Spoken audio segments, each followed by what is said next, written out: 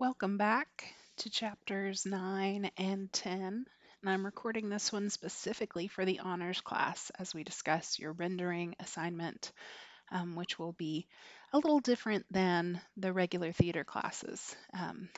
So let's dig right in. One of my favorite things about theater is the costumes. I loved playing dress up as a little kid. My sister and I, my mom said she wouldn't even bother to get us dressed in the morning because we were going to be playing in our dress up clothes when we were, of preschool age. So part of my love of the theater was the sort of enchantment with costumes and, putting on something fun and who it made you feel like you could become. And this is to me one of those times that I want to tie in theater to your real life, right? And I don't mean to say that if you can't afford the best clothes, that you can't be your best person, but wear things that you feel confident in, that give you, that show your personality, because what you're wearing does affect you, right? And it affects the way people see you. And I know that may sound a little superficial, and I know a lot of millennials sort of uh, resist that idea that you are what you wear. And I think that there's some wisdom to that. But particularly when you're going into a situation, a professional situation, please take the time to think about what you're wearing and don't let what you're wearing be more interesting than you are. This can be kind of a harsh way to say it. I spoke with my sister in law the other day, and she was talking about she is an architect and she has an intern who came in mom jeans, which are very on trend right now. And I tried to assure her of that, but she just, said, but she's coming to an architect office. You can't wear jeans. That was her main thing. And so, I know that places like Google, you can dress down, but think about the situation you're going into. And, how does that costume make you feel? How does what you're wearing, how does it affect your psychology? On a day that you want to feel confident, consider wearing hard soled shoes. Whether for men, that might mean dress shoes that are leather. For women, that can be, it doesn't have to be high heels, it can be flats. But if it has that little extra click in it, if it makes you feel confident, there's a new Dixie's Chick song about put on your best shoes and strut around. And I think that there is some wisdom to the psychology of what we put on our bodies, whether we're wearing it societally to fit in, where we're dressing for success, whether we're dressing for comfort. There's a lot of reasons we wear what we wear. And we can identify a lot about a character based on the way that the costumer dresses them. So I included in your information about how to write your first paper, I included some pictures of Hamilton in different outfits and how he evolved over time. Could be reflected in the clothes that he was wearing. This is when I costumed the Wiz at Hattiesburg High School, and I had the pleasure of costuming Chelsea, who is the character in the tutu and the tights. And that was very similar to what Chelsea would wear in everyday life. She had a really fun and funky sensibility. Now, obviously, the character playing Dorothy, she has to wear that gingham, right? In The Wiz and The Wizard of Oz, she has to be wearing blue gingham. It's just like mandatory in my mind's eye. But I had a little freedom with this witch character. I didn't want to put her in a pointy hat. I didn't want to put her in, traditional witch costume. And Chelsea already had this fun, funky punk sensibility that I thought would be a great direction to take the character. So sometimes as a costumer, you can use the existing style of the actor to inform. I don't think it's any coincidence that all of Johnny Depp's characters have guy liner, because they're taking his initial sensibility as an actor, carrying it over into his character. People like Bob Mackie have costume designed for Cher for her entire career, and he knows what she likes to wear. He knows who she is and reflects that in her clothes. So, costume indicates status. So, when we're looking at Hamilton, when we're looking at Sound of Music, there are times when the Von Trapps wear their military garb, right? When Captain Von Trapp wears his military garb and he's using that status, using all the medals on his chest as a sort of status symbol.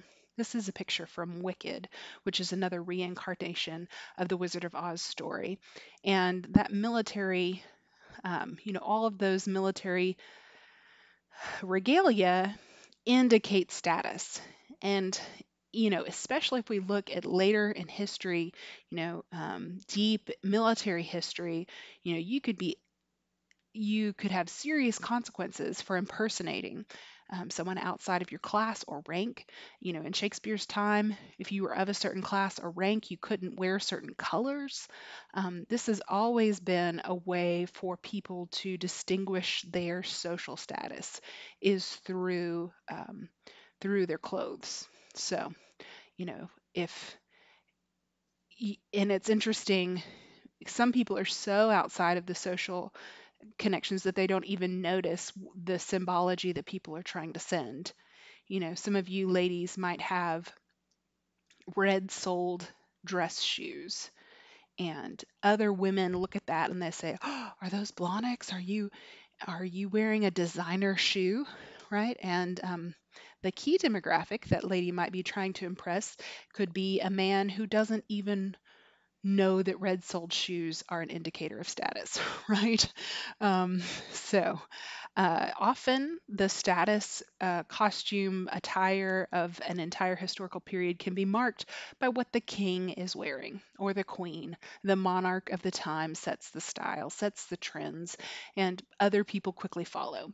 So, of course, in our communication age, we look at things like Vogue magazine, it gets pushed up and amped into overdrive, um, this idea of fashion or style. But back in the day, it was still these tastemakers existed and set the styles and status of the time. This is a particularly mean website called Low Budget Beasts. So, as designers, we have these ideas about what costumes we can create, but we have to work within our budget, right? So, um, when we have a responsibility as designers when we pick our plays and we work with our director to pick the plays, we need to make sure that we have the budget to represent that play well, right? In recently, I picked Little Shop of Horrors. We didn't get to produce it because it got shut down by the coronavirus. But Little Shop of Horrors was a very ambitious play. Just like they have Low Budget Beast, they also have a whole website uh, devoted to Low Budget Audrey, which, if you're not familiar with the play, there's a man eating plant that comes in. And luckily, we were able to rent a plant from Murfreesboro, but we were at risk of being on one of these god awful websites because of limited funds, because of my limited woodworking abilities. I can sew all day long, but when you ask me to build something out of wood, we have limitations, let's be honest. So part of being a good designer is knowing your strengths, knowing your budget, working creatively, or you know, not choosing a season or not working with a season that doesn't have the budget to support the kind of play that you want. I'm on a play finding committee at South Jackson and Tullahoma, which is a community theater.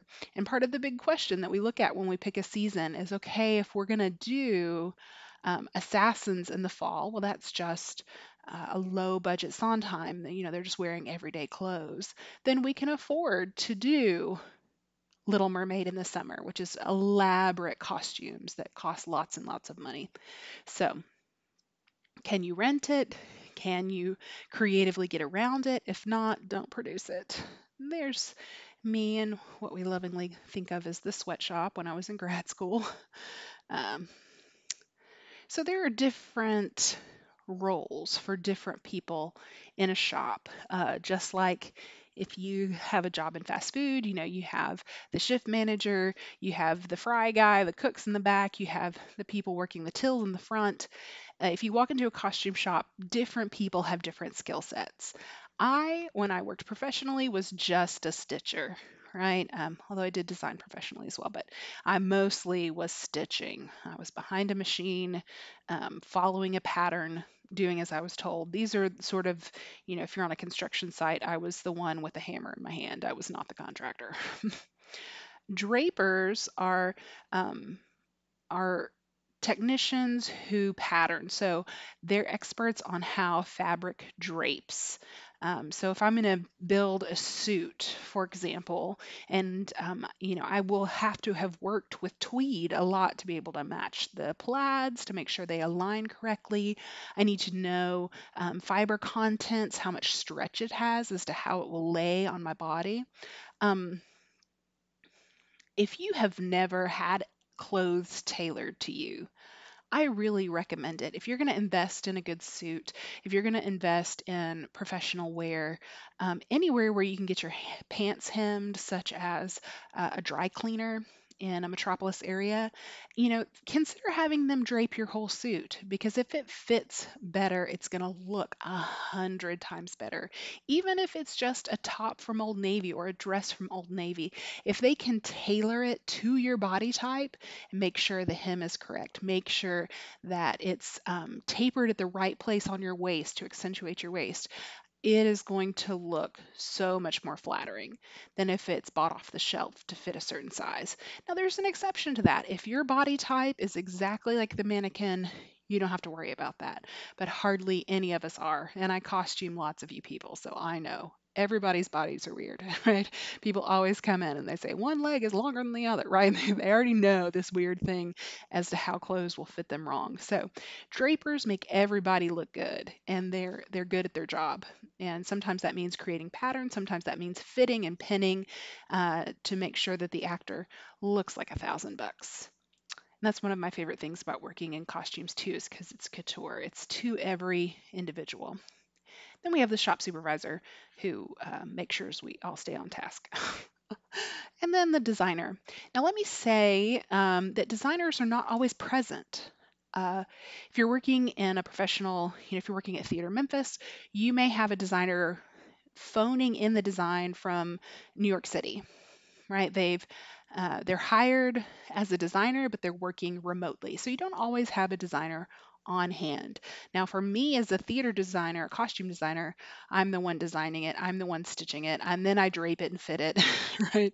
I'm my own supervisor. So in a small shop, obviously there isn't this much distinguished. And it's worth saying, I have a picture of Backstage Badger here because it is totally worth saying that your title, even in professional settings, does not keep you from having to hot glue vines during tech just because you're hired as a draper.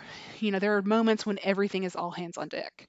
So if I'm hired as an actor technician in a summer stock show during the summer, I could be sitting at the sewing machine 1 minute and then I could be up running the spotlight if it's in rep, on the third production. So we all come together to get the work done, and that's part of the theater lifestyle, is that you have to humble yourself and be in service to the goal, to the final production, the element.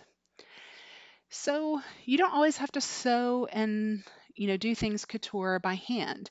You can pull from your own inventory.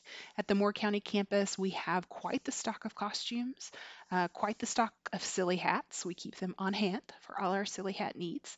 And we can pull things from our own stock. And I've slowly been building up, for example, our pirate costumes because we do so many children plays. We have a pretty good stock of animal costumes because we do so many children's plays. Sometimes we have to build things from scratch, especially when we're dealing with a weird show like Little Shop of Horrors, where you have, three characters who dress and match a lot. We're going to have to build those three 1960 dresses or else buy them off Amazon and so they all match.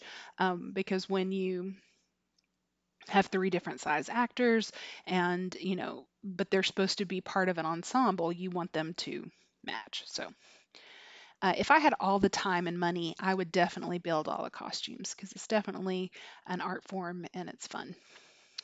So Um, just continuing this conversation about The Wizard of Oz. This is a production we did at the Motlow Moore County campus when I first arrived at Motlow, some 9 odd years ago. That painted backdrop there is of the spooky woods. You may remember the moment in The Wizard of Oz when the Tin Man is attacked by flying monkeys. And this is tech. Forgive their lack of makeup. It was a technical run. They didn't have to wear makeup that day. I did help with the costumes for this production when I first came to Motlow, and along with the director, I helped design this outfit. You can see here that I had more purples in mind, but when it came to fun and a readily available fabric at Joanne, she found a beautiful blue that I think looks great. So I'm very happy with what Vicki Young did in referring to the final patterns that she was able to find in the fabric. Now, when you create your rendering from the character you wrote a character analysis over, notice that I'm not necessarily doing realistic drawing here. You do not have to be a flawless artist. You have to communicate your ideas. That's the goal here, right? I didn't have to get every contour of her nose right because the nose is not part of the conversation. So I included, I really like How the Grinch Stole Christmas. I think that's a wacky and charming, endearing influence for this character. So you have ideas and you kind of jot them in the margins. And not everybody does it this way, but um, I think it's a useful sort of way to communicate to your technicians, and I've seen it modeled a lot in the professional world. So you can see we got that neck ruffle carried over from here, the neck ruffle, and then she had the same ruffle on the bottom. That the director decided to have the Munchkins walk on their knees in the end, and so the custom built dress was very useful because it was, extremely different from how it would have been if you bought it off the shelf. So you can see we had the question here: do we have to sew on the polka dots or do we need to iron them on? So those sorts of questions that you're talking about in um, in the costuming lab. So Wizard of Oz is one of my favorite stories. It's called The Great American Fairy Tale. So we have the Grimm's brothers, who a lot of these Disney movies are based on the Grimm's brothers' original stories that they wrote down, these folk tales. Not that the Grimm's brothers created them, but they took the time to record these German, Danish, French stories, and they are marked by these folk tale fairy tales are marked by these larger than life sort of imaginings. They're often to warn children, and they are part of the reflection of the culture, which is one of the goals for this class. It's for us to sit back and say, how does this piece of art, what does it tell us about our culture? So that's kind of why I wanted to take a break today to talk about the Wizard of Oz, because it reflects on our sensibilities as Americans, that it is our unique folktale. So there's a theory, which I think is pretty substantiated by this point, that when Baum sat down to write this story, he was writing a political allegory, right? He was trying to enforce a gold standard. He didn't want the U.S. banks to print more money than we had in gold reserve. Uh, and so that is a complex political um, agenda that he had, but he was trying to simplify it through political allegory. Baum owned a general store, and he would talk to the children when they came in and tell them these stories, and it was sort of his fun way to pass the time as a store owner.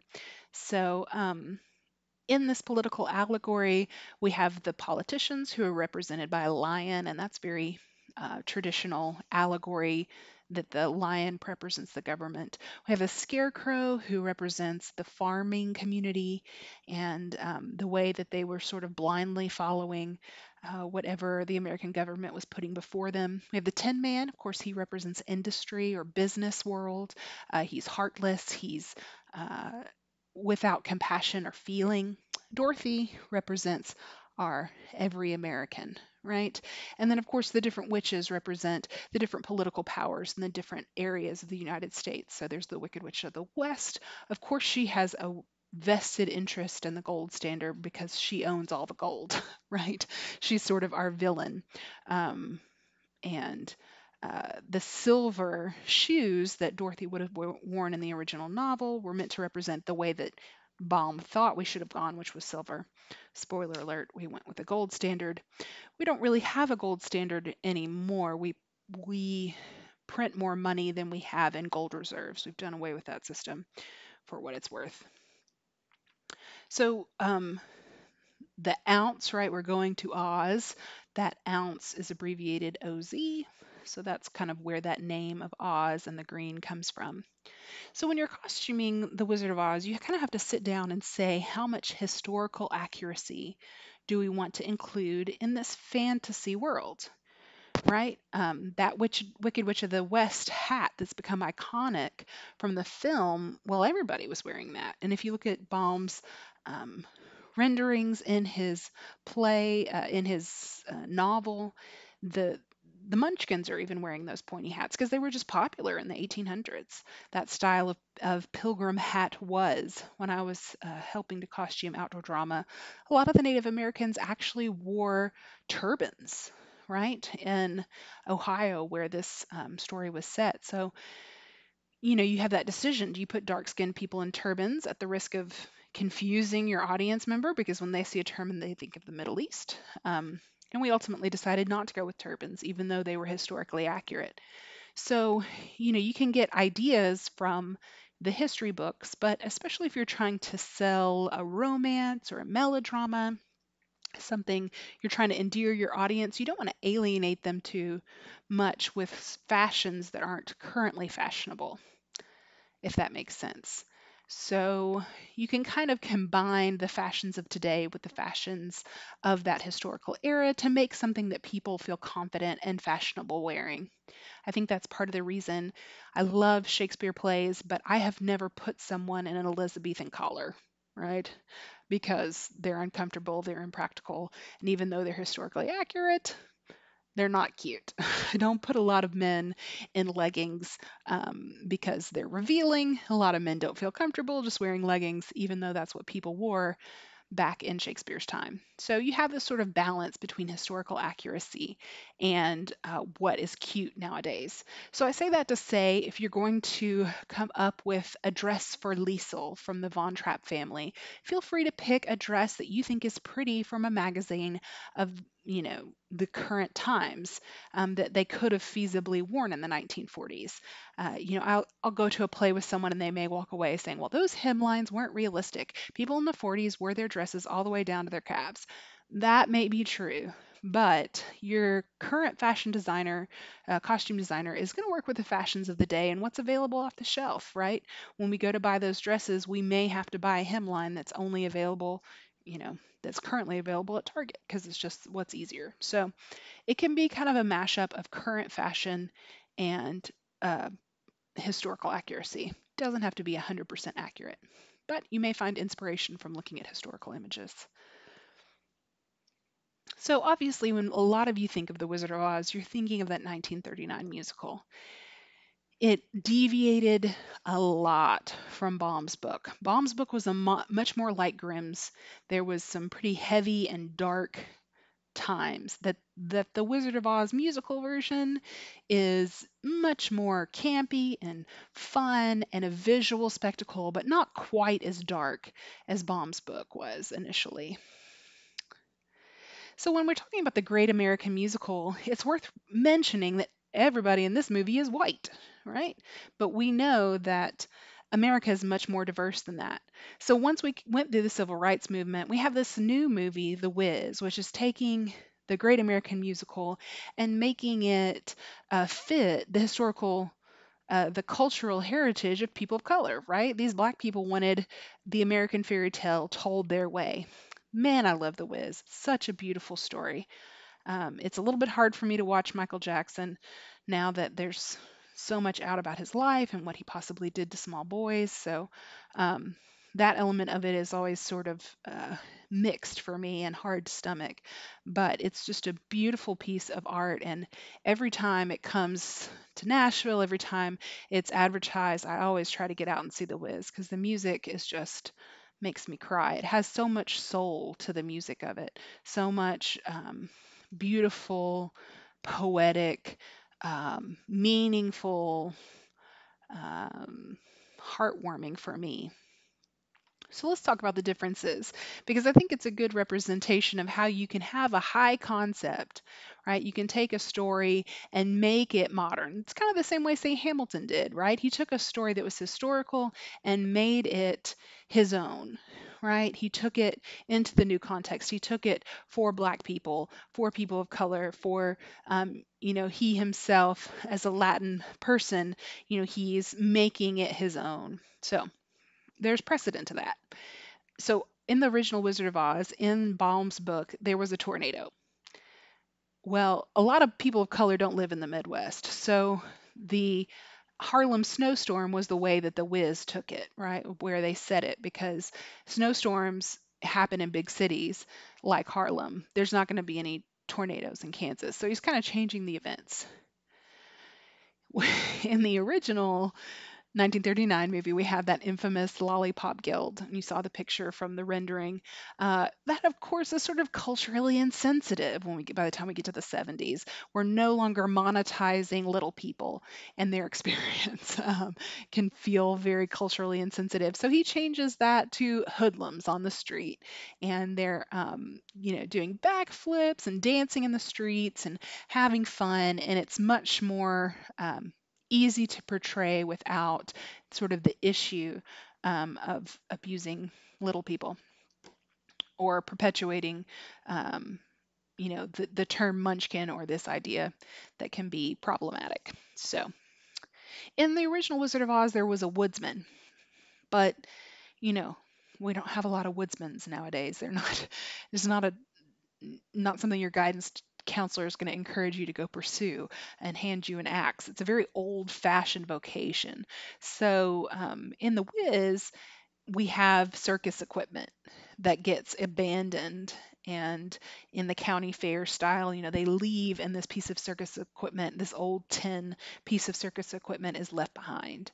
And that's a really fun update to an arcane vocation. So, in the original Wizard of Oz, there was a definite reference to drugs, to opium, because opium was the drug of the time, and poppies are what you use in making opium, right? The poppy flower. So when Dorothy falls asleep in a field of poppies, that's meant to be a drug reference, but because not a lot of people are talking about opium these days, they're taking opioids as a finished product in a pill box. They're no longer, um, smoking it or in direct contact with it. So they kind of changed that to the red light district.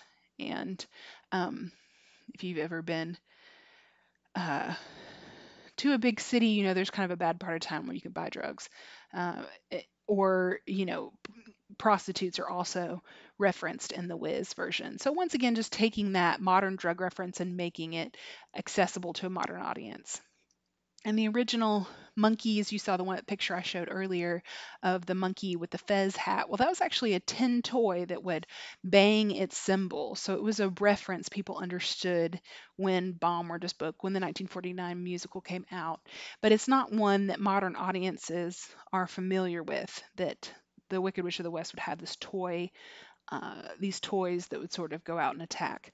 So they changed it to motorcycles, which is a really fun visual, because you get all the leather and you get sort of this spooky rock and roll sensibility that was really um, terrifying. If you've ever seen The Wiz when you were little, you know. So we look at these stories that we tell about ourselves, and I think it's really important, the work that Hamilton is doing, the work that the Wiz is doing, which is making sure that these stories that are supposedly great and American are accessible to everybody. So I could talk about costumes forever, and I know I did last lecture as well. So I'll go ahead and move on. But I hope this is one of these times when what we're talking about is pertinent to your everyday life. You know, what you wear affects your personality. What you wear evokes symbology for other people. You may be sending messages. Never buy, a shirt that has a symbol on it that you don't understand. Right? It could be misunderstood as racist. It could be misunderstood. It could represent a band that you've never listened to. So know that symbols matter and they're hugely and deeply ingrained in our psychology. And so when we visually represent ourselves, please make sure that you're doing that well, especially in a professional environment, because it could be a way that you can be misunderstood, and you don't want to be misunderstood. Um, all right, so makeup is definitely an extension of costumes. Sometimes it's the same designer who designs the makeup and hair as the costume. So there's three basic types that I'm just going to touch on briefly with makeup, and we're not going to spend too long. But the main purpose for most of people putting on makeup is a simple beauty makeup, right? They're putting on makeup to enhance their physical beauty, right? This goes all the way back to the ancient Egyptians, the ancient Babylonians, the ancient Persians, um, ancient Grecians all have record of wearing lots of makeup. Some of it was deadly. If we look at arsenic, some of those other ingredients killed people, right? Even going up into Shakespeare's day, they were still using arsenic ingredients that we know would have slowly poisoned or added to the infant mortality rate, unfortunately. So there was a price to that beauty.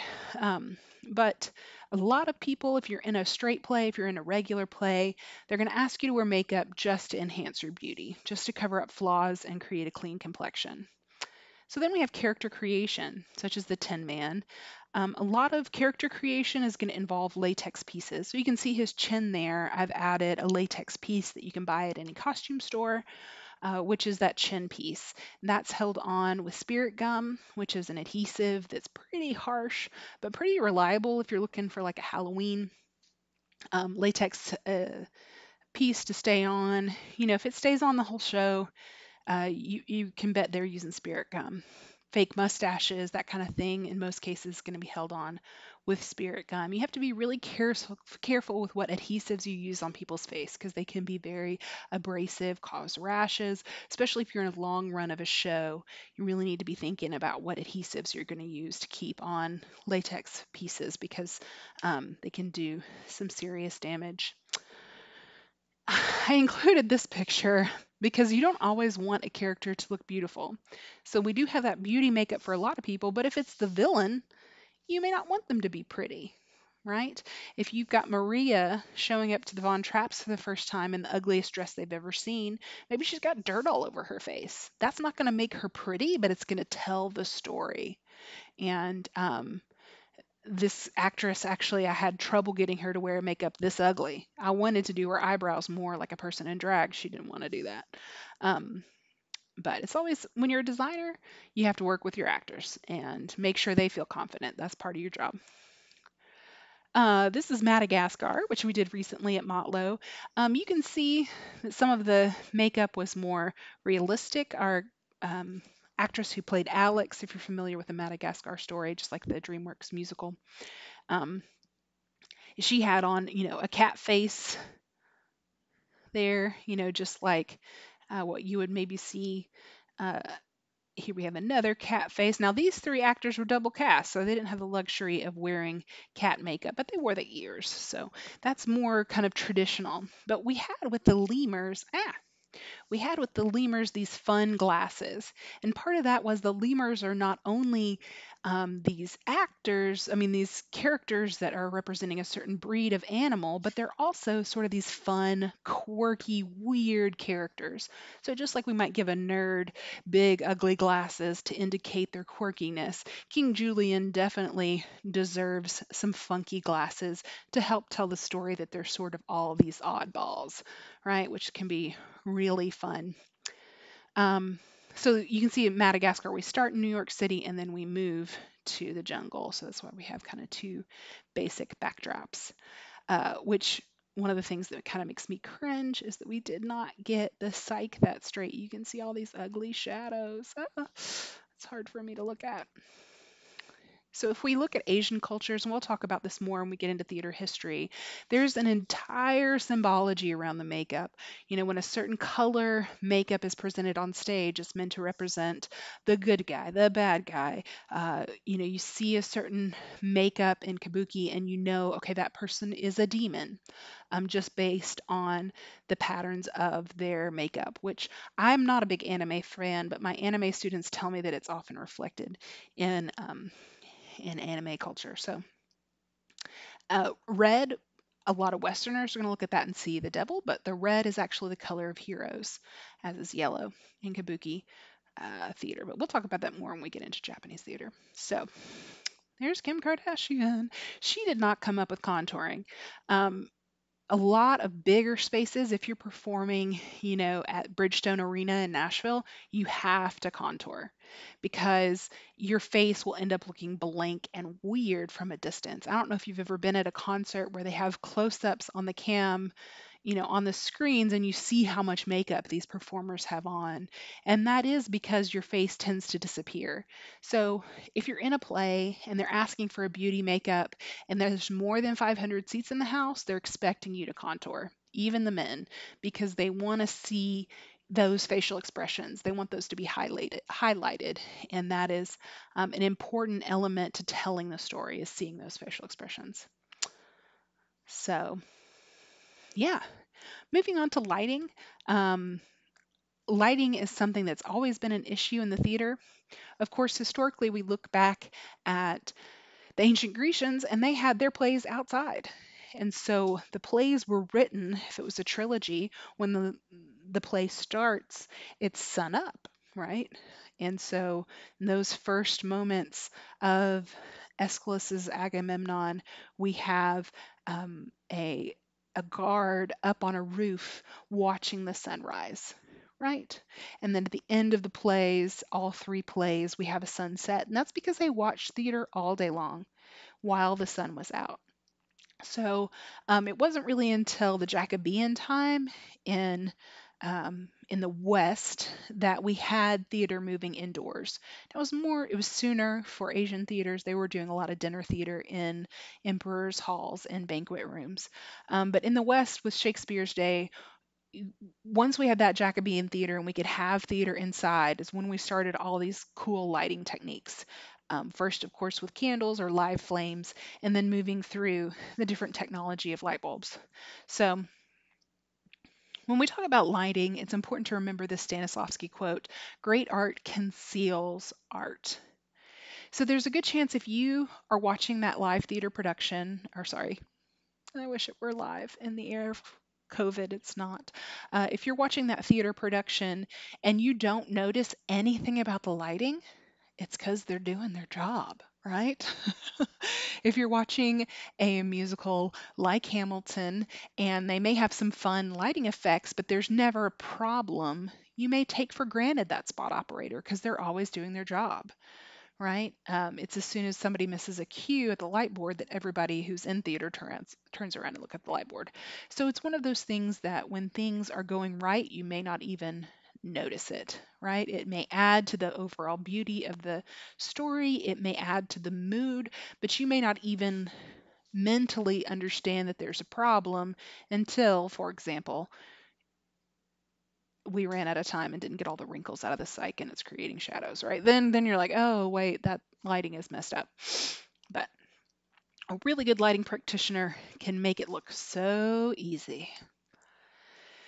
So lighting has historically made the theater a dangerous place to be because of live flames, because of, if you've ever heard somebody say that they're standing in the limelight, machines like this that used live flame along with sometimes chemicals like lime, it can be dangerous, right?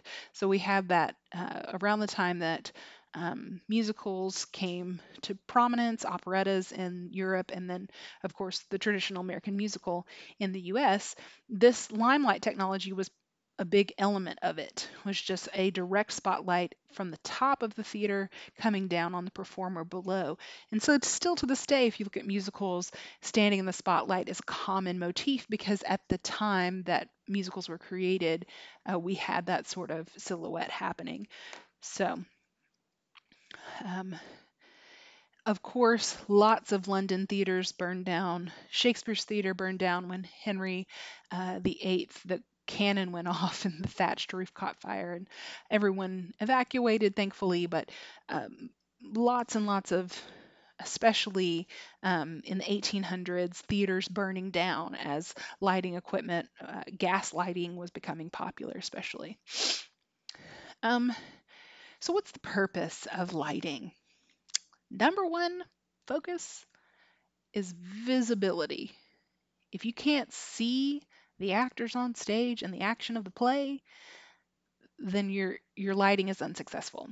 And now this can be challenging when you have limited instrumentation like we have in Oaf Hall.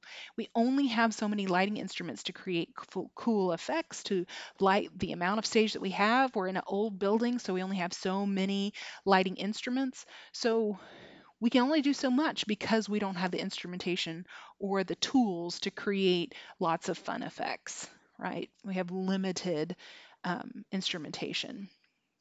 So this is a picture of Wicked. You can see Glinda. Let them be glad. She's coming in her bubble dress, in a bubble because she's the good witch, as you may know if you're familiar with Wicked. Now, the lighting designer has created a beautiful cyc backdrop there. That's not the set, that's actually the lighting.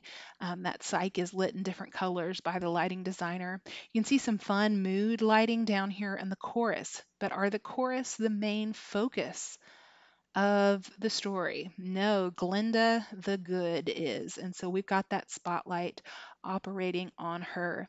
Now, if you watch a lot of HGTV, you know that a lot of rooms, if you're designing interior design for a room, it's nice to have a focal point. It's nice to have a centerpiece for your room, right? And that same sort of principles are going to carry over into lighting. You want to create a hot spot visually to direct people's eyes if you can, and then, you know, create background. So we've got focus here, and then she can see. Right now, we can't see the facial expressions of the people down here, but just like we'll talk about in directing, you don't necessarily have to see every character's reaction. We're mainly looking for her reactions, right? Especially during her solo song. So lighting helps set the mood. Boom, chicka, wow, wow, right? Uh, if you've ever, as a woman, gone into a dressing room to try on clothes, you know that marketers definitely know this. They're going to have the most flattering light in those high-end dressing rooms. They're going to try to make you feel pretty with the lighting in the dressing room to try to get your money. But of course, this is Glass Menagerie. We see this mood that set the romantic mood through the candlelight. That's a really important moment in the script where Laura is sharing her menagerie with the male suitor. So it can set a mood, whether it's a fantasy mood of jollity and pinks, or a romance mood of warm lighting, or a dangerous mood, right? If we look at horror plays like Hitchcock, we see strong shadows, we see um, angles that are very shadows that are thrown up onto the wall. If you've ever seen Phantom of the Opera, you get some wonderful mood lighting done through shadow work. So, part of the light's story is to tell a certain time of day. And this is something, if you're not observant, you may not even think about. It's one of the most challenging elements for lighting a movie, right? So, if you've ever worked on a movie set, you know if you're on the crew, you may have to get there at 4 in the morning. Why? Because the light will be right at such a certain time, and you have to get all the extras costumes. You have to get all the equipment set up before that magic hour of light that you need. So, setting the time of day through the lighting, right? If you have a play that's done in real time and it has windows, then you have to sort of watch that time progress through the lighting effects, right? Lighting can also convey a place. It can help set you in time and place through the lighting, right? So we can see this is an indoor scene through the light coming through the window. If it's meant to be an outdoor scene, it's fine to have those blues and yellow colors coming from the top, as would the sky reflect. So a light plot is what a master electrician uses to chart out his instruments. So these are battens here, and every single one of these lighting instruments has a certain wattage. So you have to do the math to make sure you don't blow any circuits, right? I did Anything Goes at Franklin County High School way back in the day in the old theater that's now TCAT. And the the electricity in that was so bad that we actually had to stop in the middle of Anything Goes because we had to go flip the circuit, right? To go flip the breaker and turn all the lights back on. So you have to work within the parameters of what your building can do. You know, Oaf Hall, 1982. 1983, sorry. So that wiring is old. We have to be careful about overloading any given lighting circuit. Just like if you have ever tried to plug in your hair dryer and your curling iron at the same time in an old house, you're gonna overdo it. Or run the microwave at the same time as the toaster oven in an old house. You're gonna override that system. You gotta be careful about that. But you can see it gets very complicated. But if you've worked in the same theater for a long time, you kind of get the eye of it. You don't have to do plots as often. But if you're in a touring production, you better do a plot. So you can see up here the battens with the individual lighting instruments on it. This was a picture from The Wiz again, and that's Zan, one of my favorite students. He was the stage manager.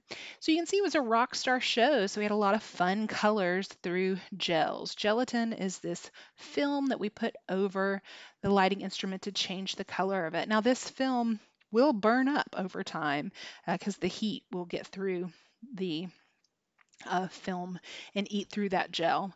But adding color, especially to a rock and roll production like The Wiz, was a really fun choice. Now you have to be careful if you pick these darker colors, it's going to be a darker um, you can harm your visibility. So it's a trade off.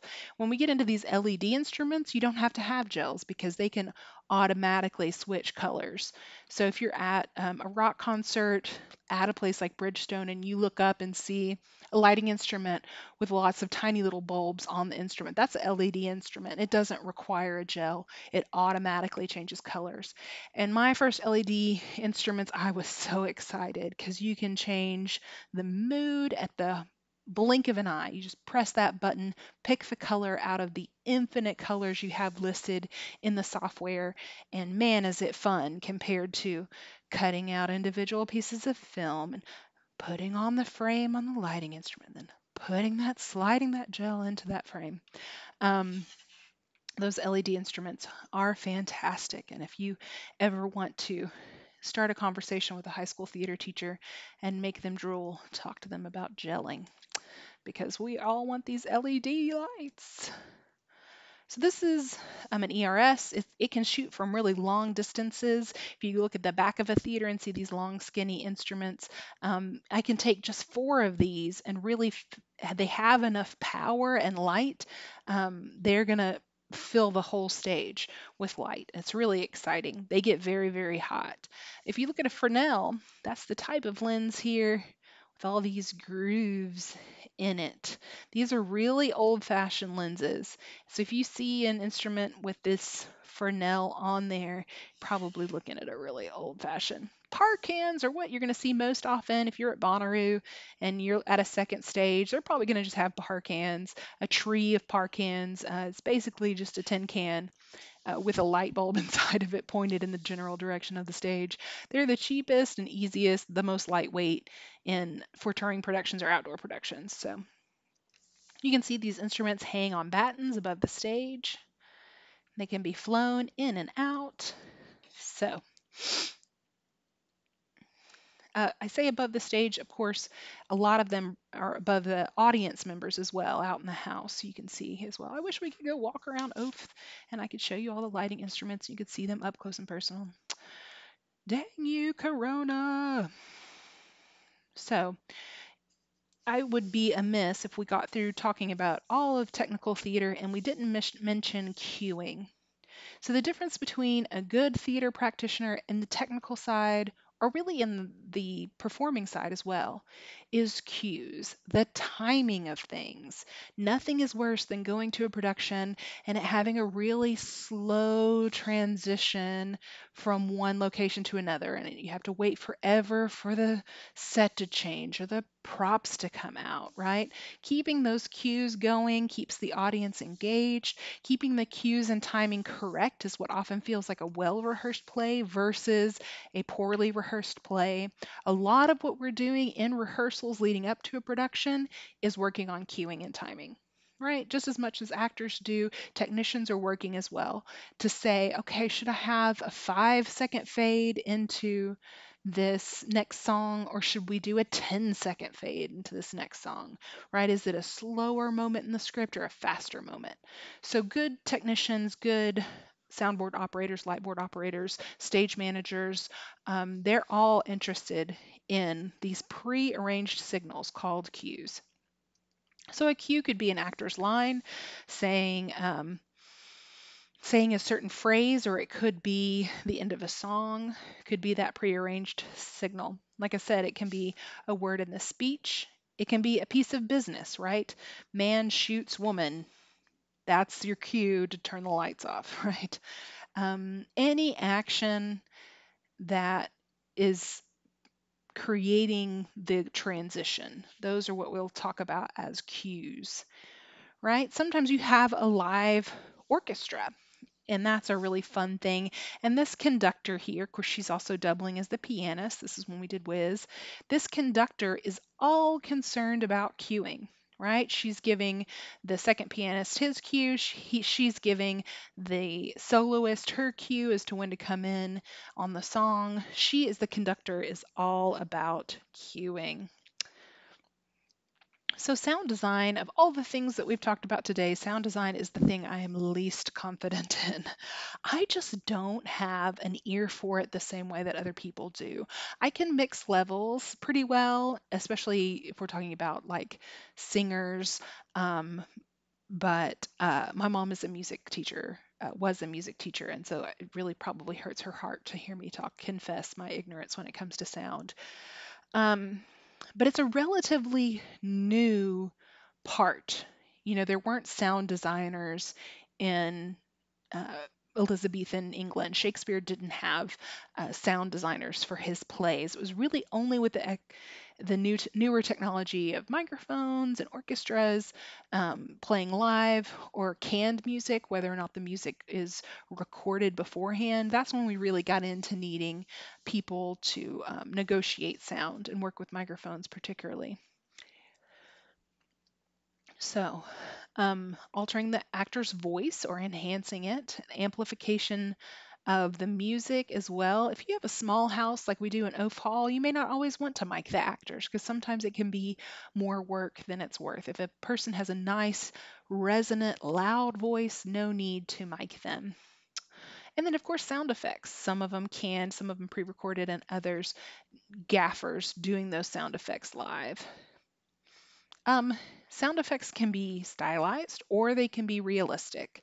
When I did Alice in Wonderland, I had my brother-in-law who is he's always been in bands and stuff, and he was able to do some modification of the moment when Alice falls down the rabbit hole, and then again when she wakes up, some cool sort of funky sound effects there. So there are motivated sounds which are required by the script. So if a gun goes off in the script, we have to have a gunshot. That would be a motivated sound. Perhaps the oldest Foley activity we have is a thunder sheet, because storms were also used for ambiance. In these classical plays, a storm was rolling in at the same time that Richard III was talking about, his villainous nature in the introduction to Richard III. If we have galloping horses, we might have wood blocks. As a Monty Python fan, I have to include, or coconuts. But those sounds are required by the script. Those are motivated sounds. So body mics, you can see here, this is Babes in Toyland. She's got her body mic there. Um, and those are attached to the performer. These take an enormous amount of upkeep. You have to change the batteries after every show. They use radio frequencies in our Oaf Hall, and so unfortunately, being this close to the Air Force Base, we're always losing radio frequency. So it can be glitchy. If you go to see a production or you're paying to see a production at a community theater and the mics go out, please have grace for that. It is not perfect technology and it can be very frustrating. So, of course, we need sound reinforcement to amplify. So, we need amps. There you can see the amps. You can amplify a musical instrument. More often, you need to amp the performer so that they can speak over, for example, the drummer who's always playing entirely too loud, right? So, as opposed to those other kinds of sounds which are required by the script, they're also just noises that help us place us in time and space. So, just like the lighting through the window can help place us in time and place, the sounds of our environment. Whether it be in a big city, you might hear a jackhammer. If you're in the country this time of year, you might hear crickets and the beautiful singing of crickets. So the noise helps set you in a time and place, particularly if you don't have a lot of scenery, or in the case of Hamilton, you have a unit set. So you're trying to take people different places through the sound effects, through the ambiance and the lighting, even though there's only one backdrop for everything, right? So environmental sound can really enhance the experience. All right, well, that was a really fast paced lecture. I hope you were able to catch everything. So now you're going to go away and you're going to take either The Sound of Music or Hamilton, that character that you picked before, and create a new costume for them that has to be different from the costume that you watched in the movie. Right? And it can be subtly different or it can be way different. Like I said, it can incorporate fashionable items from the current day. It could be a strong, bold color choice that is different from what your original designer did, but you'll just want to go and fill out that worksheet about what those choices mean to you. Maybe you're going to put Eliza in a bright red at the end of the show because you say she's really come into her power, right? So that would be an example of your new way of looking at this character and expressing that through the costume. So, as always, thank you for listening.